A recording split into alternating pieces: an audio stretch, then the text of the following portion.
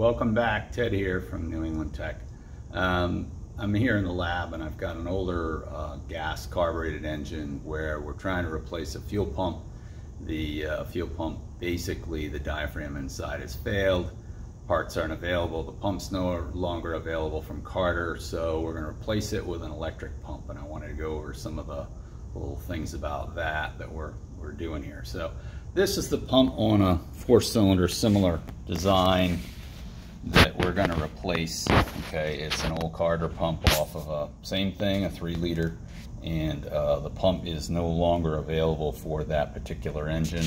So I'll go over in the other room and show you the bracket that we made for it and how we're addressing the problems of hooking up the fuel pump, the electric one, to a mechanical engine. Okay, so this is a Carter electric fuel pump that you can order online. So what I did was I decided to make a block off plate, just a piece of 3/16 plate steel. Cut it, ground it, and then we, just welded another piece of metal on here and a bracket, a guide bracket for it to mount it. I wanted to push it away from the engine just so you can, get behind here. I needed some room back here. So it's a step-off plate is what I made. And so the other thing I wanted to do was show you the problem that I ran into with is actually the electrical connections next.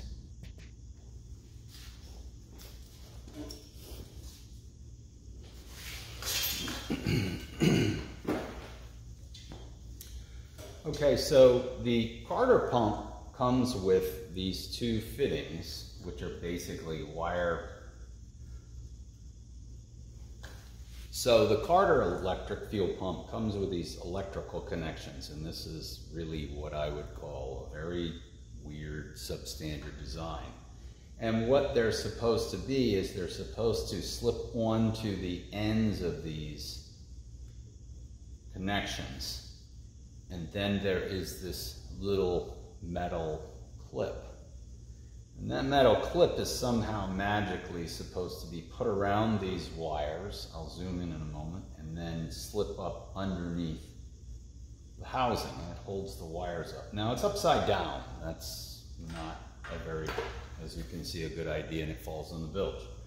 So yes, you could mount this right side up, right? So you could put the wires on the top.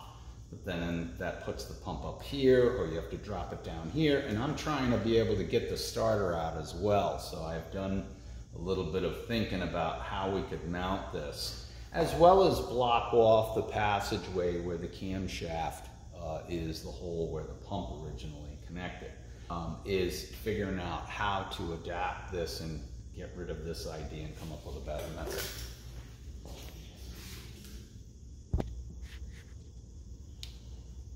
Okay, so here's the bottom of the pump, and you're supposed to take these connections here and put them on here, and then take this little clip and clip it around these wire connections as such. And then somehow you're supposed to get this clip up under the plastic, and it's really short. I didn't see any way to do this and get that clip. As you'll see, if I just use the wires, you can actually slip it up between the plastic. And I'll just take this off, get this out of the way. And this slips up between the plastic and the housing, and you push it in like that. And that's a great idea, unless of course the boat's vibrating and it bounces out. And I found that these are used in MEFI 1 and marine power engines as well. I'm working on one, and the wiring fell off and it burned up the high pressure pump, and the guy got stranded all because of that little clip. So here's what I've ended up doing. So as you can see, one side is threaded and the other side is not. I looked and found that a 12-24 die will just fit on this. It has a centered kind of surface, a rough surface, to somehow grab that connector, but the connectors really don't work well. So I'm really nervous when I first tried this was what happens when I start turning this. Am I gonna turn this electrical connection inside the pump and ruin the pump? So I said, well, let's give it a shot. So 1224, I can just, you know, kind of finagle that on there. And what I ended up doing was taking a 5/8 socket, okay? And I put the die in the socket. Get it centered. It fits in a 5/8 socket perfectly. Nice. And I just eyeballed this and got it centered, and then push up lightly and start turning it, and it grabs. So at that point now, what I didn't want to do was, you know, try to put a wrench or anything on there because I was afraid it was going to strip. So I just go a quarter of a turn and back it off a quarter, and quarter of a turn and back it off a quarter, and a quarter of a turn and back it off a quarter, and a quarter of a turn and back it off a quarter. And then when it gets snug, a quarter of a turn and back it off a quarter. After I went through, you know, maybe a turn and a half, I wanted to see, and lo and behold, this, I think we're gonna be good, I thought. So I'm gonna just go ahead and do this and show it to you. And here we go. And I do this by hand for reasons, so I don't turn the connector. I'm afraid I'm gonna turn the connector.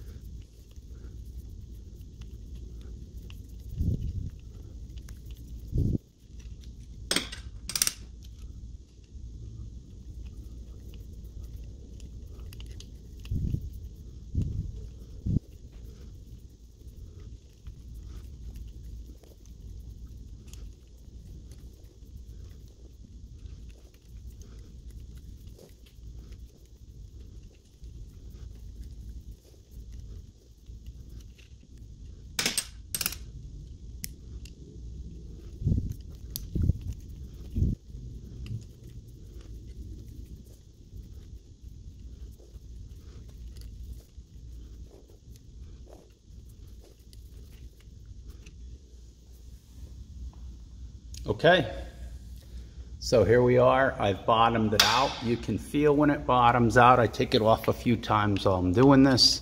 And then once it's bottomed out, I'm just gonna take it off back and forth a couple times to clean up the rest of that last thread. And then bring it back down.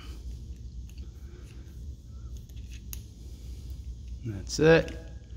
Now what we've got is we have threads almost up to the edge, and you're just going to put a washer up here to take up the space for your connector, and then you're going to end up taking a you know, wire connector and crimping it on the end with a ring terminal instead of trying to use, you know, these silly things that just now will actually fit on there because it's knurled, and they almost probably would stay on there. So if you wanted to, you could just use this to create knurling and then put these on there and they'll stay on there. But I know what I'm gonna do.